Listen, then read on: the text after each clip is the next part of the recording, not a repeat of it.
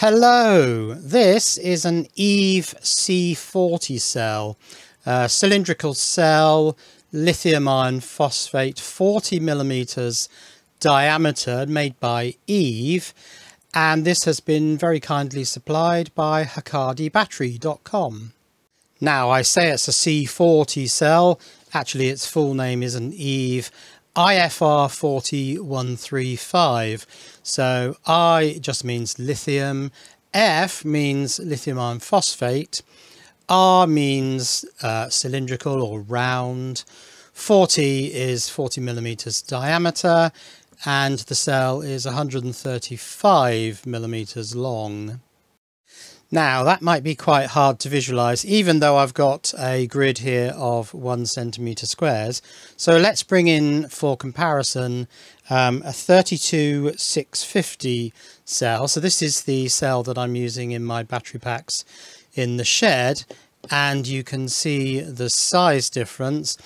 This is a 6 amp hour, although I believe you can get 7 amp hour variants of the 32650. But the 40135 cell is 20 amp hours.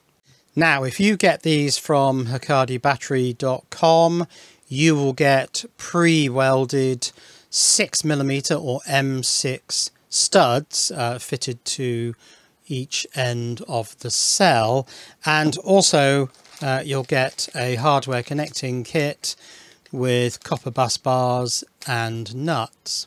And that makes it very easy to put these cells in series.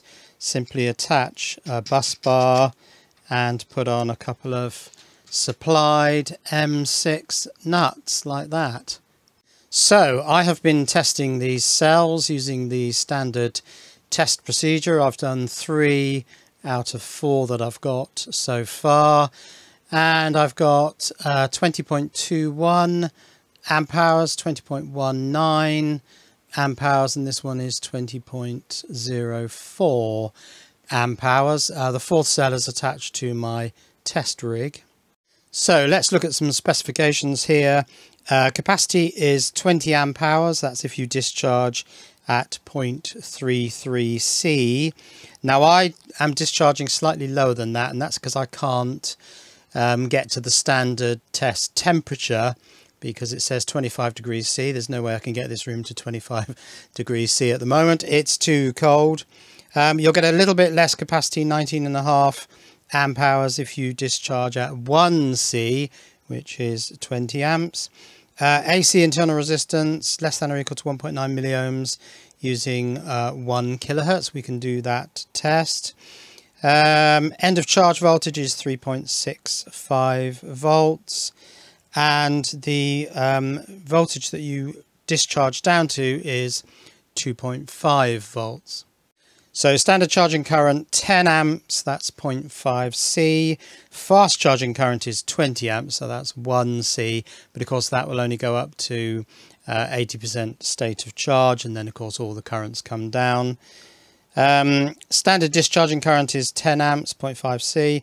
But you can do a 60 amp maximum discharging current, so that's 3C pulse for 30 seconds. So here our discharge capacity test at ambient temperature of 25 degrees C. Now that's the bit I can't achieve. It's about 19 degrees in the room at the moment. Charge at 0.5 C, let it sit for a while, charge to 3.65 volts. Discharge at 0.33 C, so that's the bit where I've chosen to discharge at 0.25 C to compensate for the fact that I can't get them up to this sort of temperature. Constant current to 2.5 volts, stop and record the discharge capacity, and that's the way I'm testing these. Now, what about price? As I remember it, these 32650 cells were about £4 or £5 each, I think, for a 6 amp hour cell, so they're a little bit less than £1 per amp hour. Now these cells, if you buy 8 of them, they're actually less than £10 each, so less than £10 for 20 amp hours. So the prices of these cells are very much still coming down. So here's my test setup. I'm charging the cell through this red and black.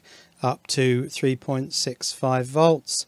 Then I've got high current wires into the current inputs on my DL24 electronic DC load, and also low current wires for a 4-wire measurement. This is to measure accurate voltage on these two inner connectors so that we get an accurate watt hour reading, although I'm actually measuring amp hours, of course. Okay, let's do some internal resistance measurements. Now these may be slightly invalid because the test conditions does say test the battery at 30% state of charge with a frequency of 1 kilohertz. Well, this is a 1 kilohertz tester, but these cells are probably all at 0% state of charge because they've come off my tester having been fully discharged. But let's give it a try anyway. We are looking for less than or equal to 1.9 milliohms at 30% state of charge. Let's see what we get. Okay, the first cell is 1.80 or 1.79 milliohms. Next cell is, okay, the second cell is very similar, 1.78 milliohms, and the third cell is 1.75 milliohms. So yes, they're all reading the correct internal resistance, even though these are actually slightly more discharged than they're meant to be. You can see that these are all marked with their own individual barcodes, which are etched onto the aluminium end.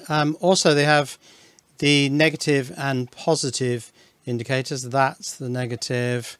Where's the positive? Yeah, there's the positive there. A couple of interesting charts on the data sheet. This is the charging chart. It says it is not advised to use currents exceeding 20,000 milliamps. That's 20 amps. And you can see here, this is 1C, this section here. So that's the 20 amps. And they're saying it's only really relevant at lower states of charge between 25 and 45 degrees C. Elsewhere on the chart, these C rates are derated down to 0.8, 0.5, so some 0.8s, 0.8s. And when you get down to temperatures close to 0, you're at much, much lower C rates. So that's for charging. This is the chart for discharging, and you can see maximum 1.5 C, so that's 30 amps, between about 0 degrees and 45 degrees C, but mostly at higher states of charge. Obviously, we're discharging. The lower states of charge, they've derated these numbers. And again, at lower temperatures, these C rates are much derated, and also at higher temperatures over 50 degrees C. So that's the EVE C40 lithium iron phosphate cylindrical cell, or to give it its full name, the IFR40135. 20 amp hours, 3.2 volts, so that's 64 watt hours. And as I say, bought in modest quantities, you can get these cells for less than £10 each from HakadiBattery.com, and I will put links to these cells in the description below. But that's it for now. Cheerio.